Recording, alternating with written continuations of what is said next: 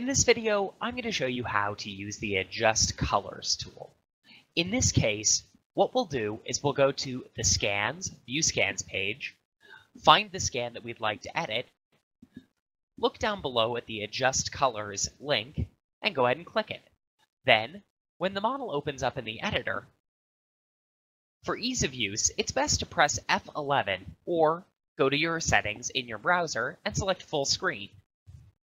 Now, I can go to the left and select either Brightness Contrast by clicking on it, or Hue Saturation by clicking on it. The Brightness Contrast tool will let you adjust brightness,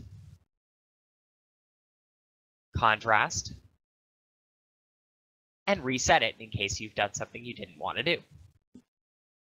The Hue Saturation tool will let you adjust hue and saturation. And once again, you can reset. Here, the scan is a little bit yellow, so I'm going to go ahead and play around with the tools. I'll reduce the saturation a bit to get rid of some of that yellow. And then I think I'll increase the hue just slightly to give a little bit more of a human tone to our skin. Once I'm done making edits, I can only do one type at a time. Then I'll click Save Changes.